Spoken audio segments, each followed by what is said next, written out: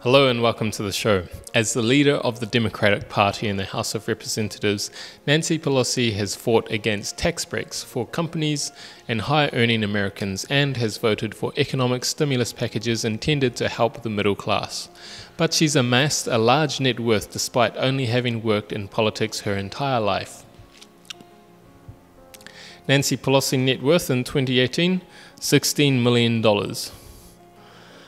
Nancy Pelosi's net worth is an estimated $16 million in 2018 according to Roll Call. She is number 30 on the list of representatives and number 5 on the list of California lawmakers' net worth. According to Roll Call, Pelosi reported having a minimum of $32.9 million in assets divided between investments and real estate and a minimum of $17 million in liabilities. Much of this comes from her husband Paul Pelosi's investment firm. In 2010, more than 150 lawmakers earned money through investments outside of their congressional salary, including Pelosi. However, Pelosi's wealth has decreased over the years. In 2012, she lost almost a quarter of her wealth according to The Hill because of a rise in liabilities. Since 2012, her wealth has dropped even further from $26.4 million to $16 million. Her wealth went up by $4 million in 2014 thanks to gains on California real estate and Facebook stock, but decreased in the years leading up to 2018. Here's what you need to know about Nancy Pelosi's net worth and how she made her money. Number 1. Nancy Pelosi's salary is $193,900. Nancy Pelosi's salary is $193,900. Her status as minority leader grants her a slightly higher salary than she'd earn as a rank-and-file member. The salary for a House or Senate member is $174,000. When she was Speaker of the House of Representatives, she made $223,500. Under Article 1, Section 6 of the United States Constitution, Congress is required to set its own pay. The last time the salary was increased was in January 2009 when Congress increased their salary by 2.8% to $174,000. Though the salary set for House members isn't outlandish and Pelosi went unpaid before 1987, she has now been working in Congress for 30 years, so it's added up over time. Pelosi's first job was as an intern for Senator Daniel Brewster, a Democratic senator from Maryland in 1962. She's worked in politics ever since. Pelosi and her husband moved to San Francisco in 1969, where she worked her way up and became the Democratic National Committee member from California. From there, she was eventually elected chair of the California Democratic Party. Pelosi won a special election to the House of Representatives in 1987, defeating candidate Harriet Ross and snagging her first paid position. Since then, she's represented California's 12th Congressional District, which includes most of San Francisco. She served as House Minority Whip in 2002 and House Minority Leader from 2003 to 2007. She was elected Speaker of the House in 2007 and became Democratic Leader in the House in 2010. She is the highest-ranking woman in congressional history. In March 2018, she donated her Speaker's gavel and other items to the Smithsonian for Women's History Month. Number 2. Most of her worth comes from investments through her husband's investment firm. Paul Pelosi, Nancy Pelosi's husband, owns and operates Financial Leasing Services, a venture capital investment firm and real estate firm in San Francisco.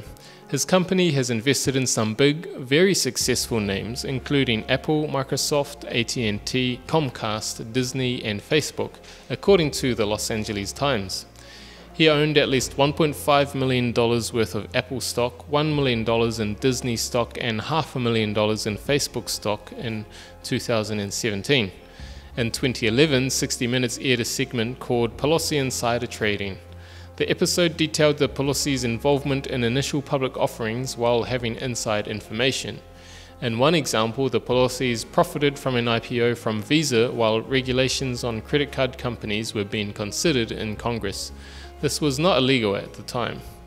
Insider trading on the stock market. If you are a member of Congress, those laws are deemed not to apply. The Hoover Institution's Peter Schweizer told Newsmax. The fact is, if you sit on a healthcare committee and you know that Medicare, for example, is considering not reimbursing for a certain drug, that's market moving information. And if you can trade stock off of that information and do so legally, that's a great profit-making opportunity, and that sort of behavior goes on.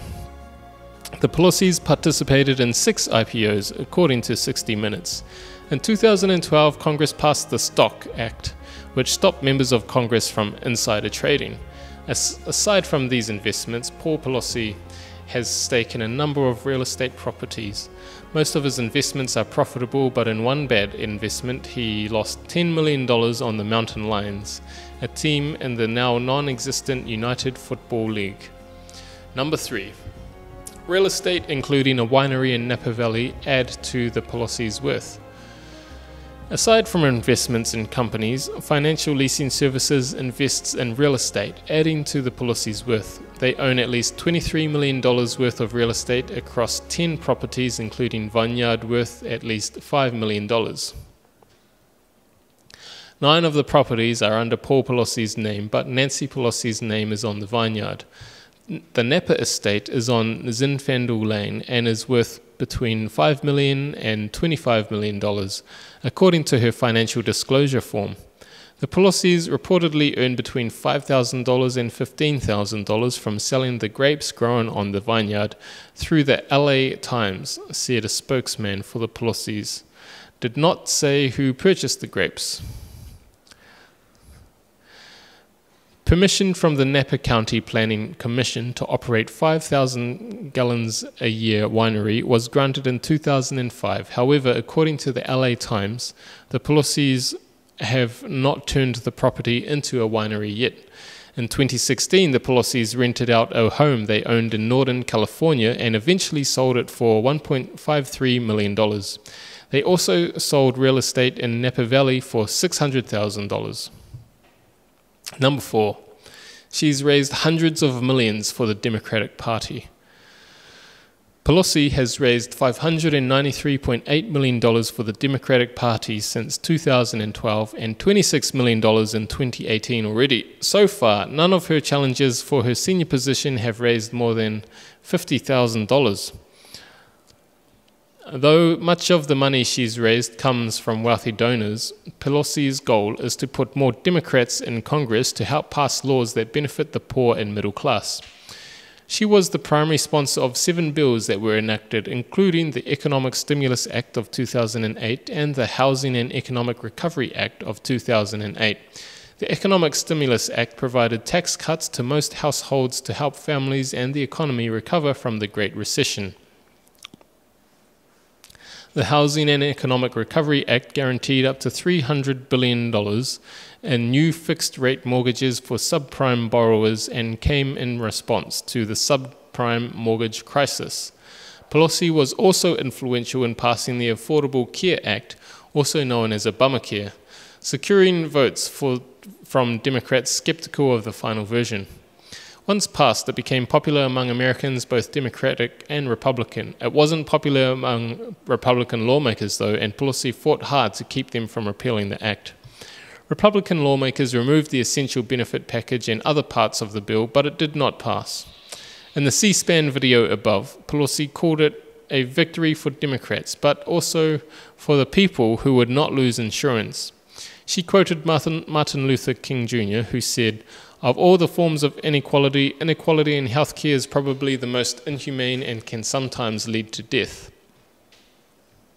In 2018, Pelosi called $1,000 bonuses crumbs, drawing ridicule from Vice President Mike Pence, who said she was out of touch with the American public. Pelosi said they were taking her remarks out of context. Here are her original remarks on the $1,000 bonuses. In terms of the bonus that corporate America received versus the crumbs that they are giving to workers to kind of put the schmooze on is so pathetic. It's so pathetic. And I would hope that with their big advantage of bringing money home at a very low rate, that they would invest in infrastructure and things. But our experience has been that they will do dividends, they will do stock buybacks and things like that. I think it's insignificant. Later, she said, this is unconsignable that they would have 83% of the benefits going to the top 1%. Her spokesperson said that Pelosi was trying to make the point that these meager one-time bonuses to workers are absolutely dwarfed by the staggering windfall corporations are pocketing for themselves. Number 5. Like many wealthy congresspeople, her net worth has caused controversy. According to the Center for Responsive Politics, in 2012, the median income for a congressperson was more than $1 million. At the same time, it costs more than $10 million on average to win an election, according to The Atlantic. As one of the wealthier members of Congress, Pelosi's worth has been a topic of controversy. During a town hall in Phoenix about tax cuts, Pelosi spoke out against inordinate wealth, but did not answer when someone in the audience asked how much she was worth. In 2011, Politico wrote about how Congress's net worth rose even during the bad economy. In that year, Nancy Pelosi's net worth rose from $21 to $35 million. While there are lists of lawmakers and their net worth, most notably by roll call, it is hard to estimate exactly how much each member is worth, as they are only required to provide a range of value for assets and liabilities, not exact amounts. You can see an example of this in Pelosi's financial disclosure form. Currently, Darrell Issa, a Republican representative from California, tops the list with a net worth of $283.3 million. At number 3 on the list, Representative Jared Polis of Colorado is the richest Democrat. Pelosi comes in at number 30, down from previous years. Thank you.